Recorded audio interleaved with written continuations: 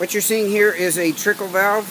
This is a simple solution to the bell siphon and valve systems that are the bulkhead fittings and such that are available in hydroponics and in other flood drain systems, flood drain growing systems.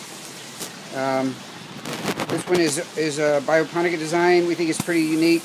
You can buy them at our website, bioponica.net. The function of this is that it allows for drainage out of the bottom of the bed to be controlled from the top of the bed by turning the dial.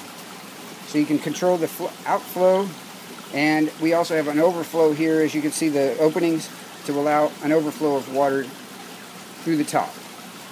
You can also use this upper opening to bring water from the tank to the bed. So we do that particularly with the larger size systems that we offer, 1 1/4 inch and up. So that's a design that we want to share. You can see from this, I'll show you how we're controlling the flow. If I turn this valve, you can see it goes off, and then it goes back on. And I control it, I turn it down a little bit so that we get more flooding than drainage. So that we control, because the beds the pumps and drip systems tend to clog up and the flow rate changes, so you always need to change your flow rate. That's why the bell siphon has been successful.